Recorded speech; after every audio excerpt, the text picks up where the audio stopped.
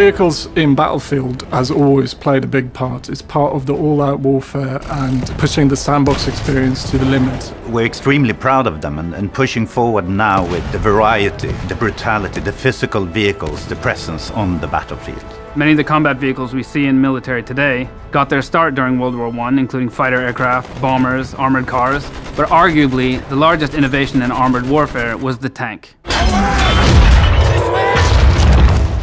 They were invented in this time, this place, to serve a special purpose. We want it to be big, physical, brutal beast that essentially dominates the battlefield, and you should be scared of it.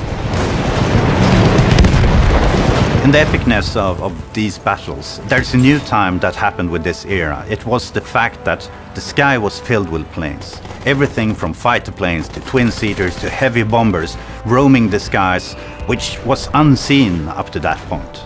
Maneuvering these planes was different than modern aircraft. They were quite light but had really powerful engines, so you can feel gravity's pull when you climb and dive. It allows us to really give the players the feeling of being up in the sky and circling around the clouds, and I think it really offers something truly unique. One thing that we're really excited about with Battlefield 1 is the introduction of the tanker and the pilot class. Those classes are unique for when you spawn into a tank or a plane, respectively.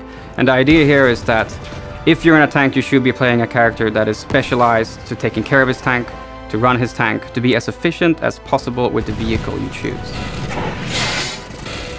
The vehicle experience in Battlefield 1 offers great variety, big improvements in physics, part destruction that offers tactical improvements for the players, and it all combines into the sandbox experience that you can only get in Battlefield 1.